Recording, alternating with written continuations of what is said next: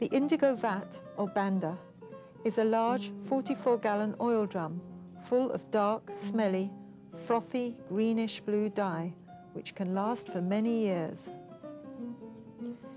Indigo dye has been the most popular and most common source of colouring cloth throughout West Africa for centuries.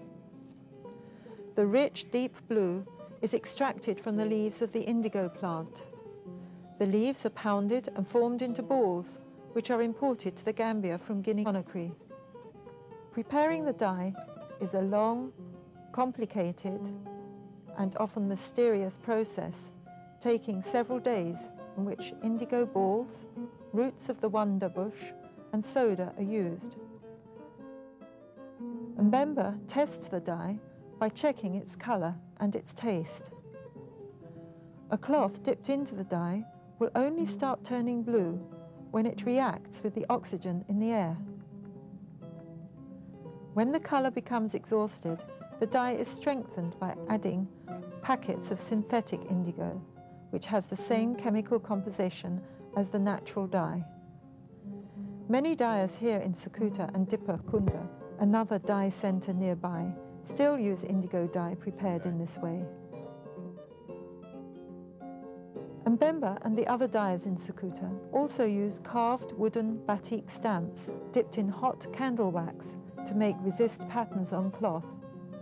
Simple animal shapes are popular, especially elephants, crocodiles and fish. Other designs include flowers, fruit and abstract patterns. The stamps are made from teak wood by local wood carvers.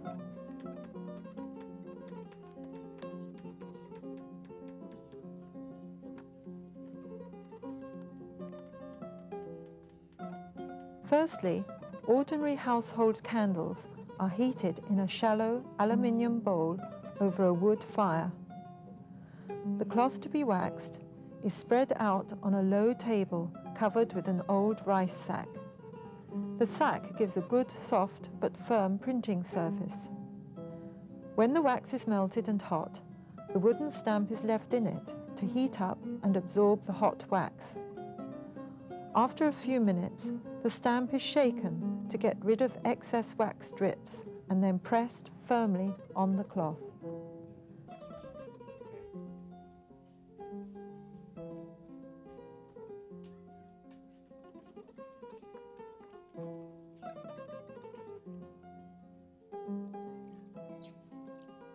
The cloth is then dipped in and out of the kola dye and left overnight.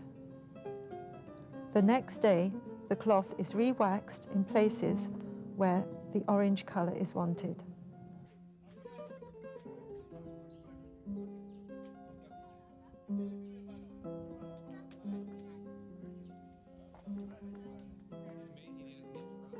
It is dipped several times into indigo until a deep black colour is obtained.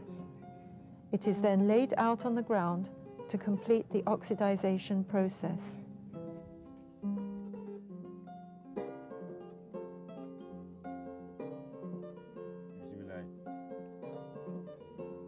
To remove the wax, the cloth is dipped quickly into a pan of boiling water, lifted out with a stick and plunged immediately into cold water, where it is rubbed hard to remove any remaining wax. It is then spread out to dry.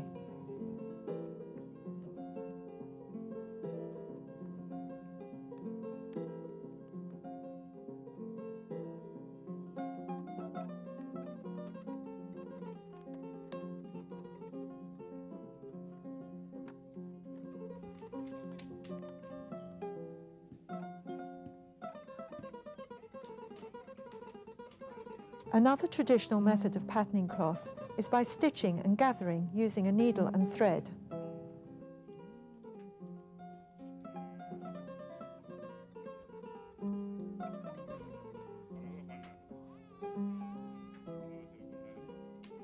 Alongside the traditional kola nut and indigo dyes, Mbemba also uses German chemical dyes.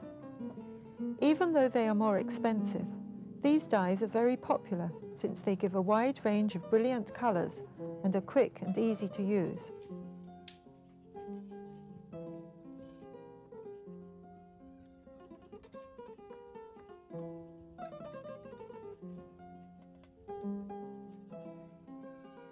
They are mixed together and dissolved in hot water.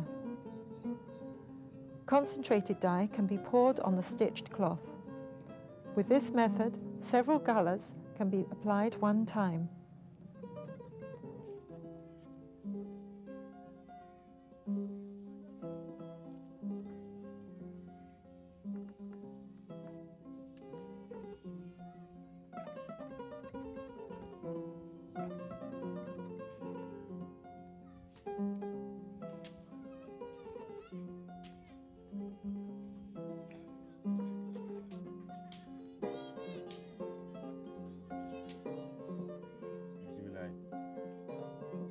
Another technique is to first immerse the cloth in one colour and then pour concentrated dyes over the dipped cloth.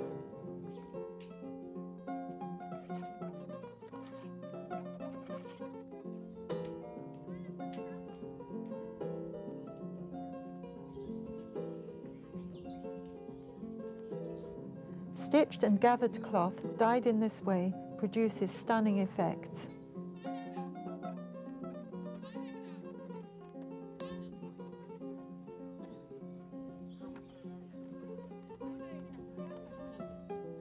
Before the cloth is taken to the market, it is beaten with heavy wooden mallets. Beating is a way of ironing the cloth and gives a wonderful sheen to indigo dyed cloth.